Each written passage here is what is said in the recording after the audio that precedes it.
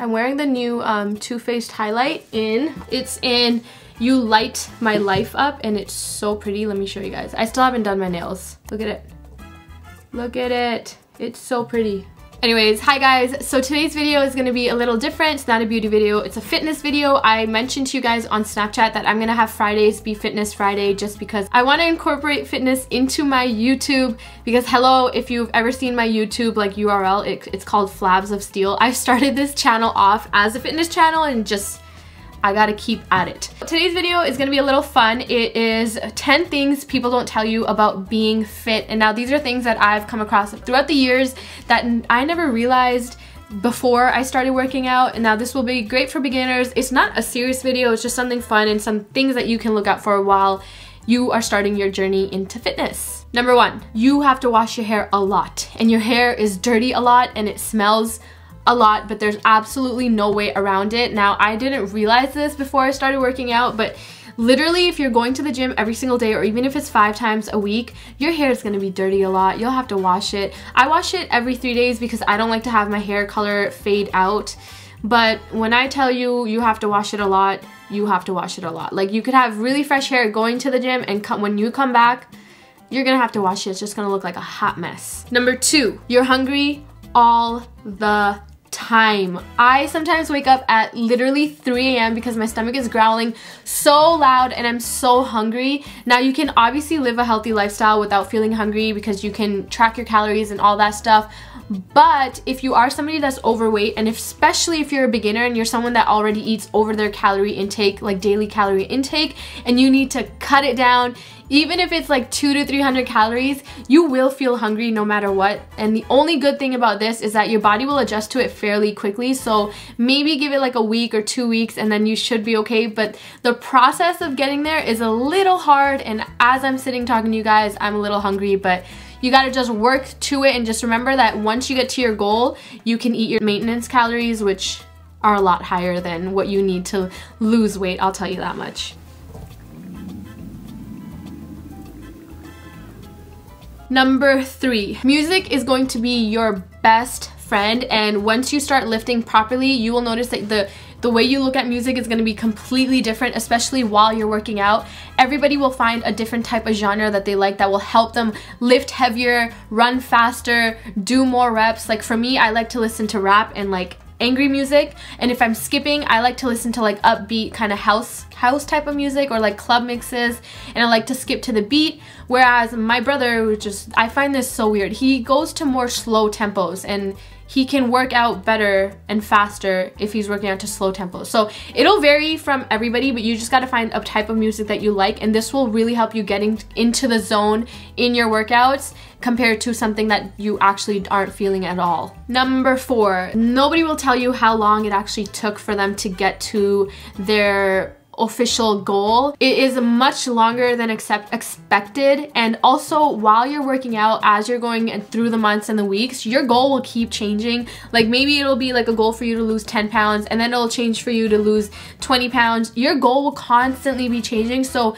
technically you never reach a goal because you're always changing your goal, and nobody really tells you that, and you have to just prepare your mind that maybe you will always keep changing your goal and you won't be able to hit a certain goal at the time that you want to hit it because you might find something else that you want to hit instead. Number 5, for all the girls out there, guys too, but girls definitely don't know this, and I was ranting about this on Snapchat yesterday. Your clothes are gonna fit really different. Now, not in a bad way at all.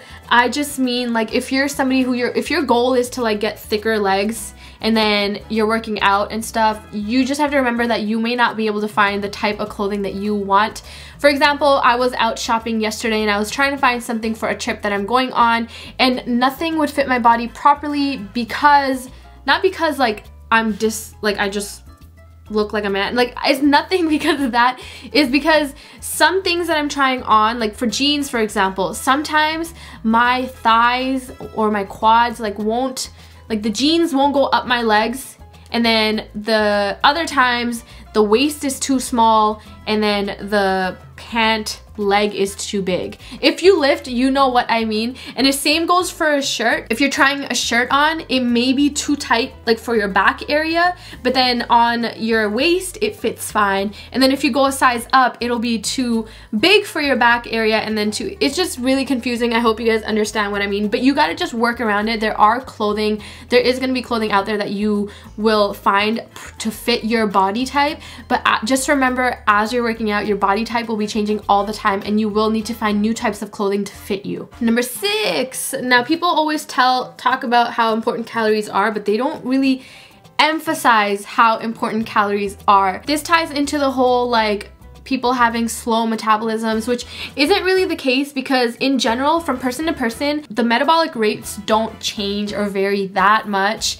They do vary, but not so significantly. So usually for people that are overweight, what they do is they overestimate the amount of exercise that they're doing, and then they underestimate the amount of calories that they're eating, and that kind of leads to the whole slow metabolism thing, where people just need to realize, especially for beginners, because sometimes when I'm doing my challenges, I tell people to track their calories on MyFitnessPal, and a lot of people are like, oh no, I don't need to track because I know I'm just eating 1200 calories a day or whatever it may be. But in reality, when I get them to track, even if it's one day, they're not eating 1200 calories, they're eating like 15, 16, 1700 calories or even more, just because you can't. People who are beginners, they can't portion out their meals. You have to measure and weigh and track all the food that you're eating just in the beginning, because it will help you and it'll help your mind visualize the amount of portions you need a lot. And I think that is really understated for a lot of fitness people. They don't mention how important it is. Numero 7. Gym intimidation is a real thing. Like, if you are somebody, especially for beginners, once again, if you go into the gym and you are intimidated by the people around the gym, or like, you know, usually it's like where the dumbbells are, because everybody's like doing these and like huffing and puffing, and it's okay to be intimidated by everybody at the gym. It is a real thing, but there is a way around it that where you don't have to feel so scared and like vulnerable around there. And that is most of the time, that's the reason why people don't go to the gym. You can run away from it, like you can just avoid it completely, but once again, running away from your problems doesn't make the problem go away. You need to face your fears, like everybody always says, and you could use it in a positive way. Like, I'll tell you this much, everybody starts at the same place. Like, I started by being able to lift nothing. A lot of these gym freaks that you see in the gym that you're intimidated by, they started off just like you, also being scared to go to the gym. You just have to use it in a positive way. So if you're going to the gym and you're intimidated, put on some really good music that you can focus on just yourself, and use those people as a positive reinforcement, thinking like, okay, this is the person I want to look like or want to be like, and just use it to your advantage and be like, okay, just take it one day at a time. And I'm telling you, maybe like if you do this for like 2 weeks, you won't feel intimidated anymore. And also, you have to remember, everybody feels intimidated. Even all these fitness people, or even including myself, when I'm at the gym, I do feel scared about certain things, but they just don't show it, and that's what you have to do. And honestly, everybody that goes to the gym is usually very nice. Everyone's just trying to work on themselves, and if you were to ask for advice, if you were asked for a spot, or you were just to talk or say hi to somebody, most of the time, 98% of the time, they're all really nice, really helpful. So there's nothing for you to be scared of. You just have to try to work past it. And honestly, one day you're gonna walk to the gym and you won't even be nervous anymore. Number 8.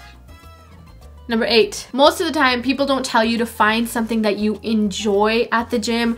Like, typically when you think about, okay, I'm gonna go work out or I'm gonna start working out, you normally only think about cardio, like running on the treadmill or something, and then like lifting weights like biceps, triceps, squats, whatever it may be. But so many times people forget to tell you that you don't need to do the same workouts as everybody else out there. Now, most fitness people, you will find that they enjoy their workouts, they look forward to their workouts. Now, we don't like always like, oh my god, I can't wait to go to the gym, but most of the time that's what I feel, because I enjoy the type of lifting I do. Like for powerlifting or for skipping, like I look forward forward to these things because every day I go into the gym, I think I can crush a new goal or do something good. Now, if you aren't enjoying the type of workouts you're doing, that just means you got to switch it up. So if you're somebody that likes to do yoga, do yoga. If you're somebody that likes to dance, dance. Find something that is specific to what you like to do, and that way you won't dread it. And then if you don't dread your workouts, you're able to sustain it for a long period of time, and that's how you make it a healthy lifestyle rather than just like a little portion of the year where people give up automatically. Last two ones. Number 9 is you have to pee a lot. Everybody tells you that you have to drink a lot of water. I think that's a given, but they don't tell you how much pee comes out of you. I'm sorry, TMI, I know, but honestly, sometimes I'll be driving and like all of a sudden I have to go to the washroom. Like I almost peed my pants so many times, I can't even tell you guys, and my family gets so mad at me because it comes out of nowhere. You drink so much water, it has to come out. So just remember, because you will be drinking a lot of water, which is really good for you, you also will be having to go to the washroom a lot. That means in the middle of the night, while you're driving somewhere, while you're sitting down in class, while you're working, even during your workouts, just keep that in mind. And then the last one, which is a really important one for females also, they don't tell you that your like chest size is gonna go down. Now, this will vary from person to person because as much as you don't want to lose the fat around that area, you can't decide where the fat is gonna go from. And also for people that are really overweight, they will notice a significant size drop, but you gotta just embrace it because number 1, that's a lot better than you being overweight and unhappy with how you look. Number 2, this is literally your body proportioning itself out. So you don't want to look unproportioned or misproportioned, however you say it. This is literally just your body proportioning itself out. You gotta embrace it. You gotta take it as you go. You're not gonna go completely flat, I'll tell you that much, but there will be some kind of size difference, but nothing too significant. Unless you're gonna be like 7% body fat, you guys don't have to worry about it. You just gotta embrace it because it's part of the transformation process. That's it. I think I did it under 10 minutes. Oh my god, if I did this under 10 minutes, I'd be so proud of myself. This was a fun video for me to make because I actually had so much fun writing all this stuff down because I don't know, these are things I've learned over the years that nobody really told me, which they seem pretty simple, but you don't realize it until you start working out. So I hope you guys enjoyed the video. I'll see you back next Friday for another fitness video, and of course I'll see you on Monday for maybe a beauty video, maybe a hair video, I don't know yet, but I'll see you guys next time. And let me know if you have any other kind of fitness video ideas because I'd love to create them. You can let me know in the comments, and please, please, please subscribe and like the video because it helps me out so much, and I will see you guys in my next video. Look at all my notes. All my notes. Hashtag successful YouTuber. Hello? I'm still recording. Brothers.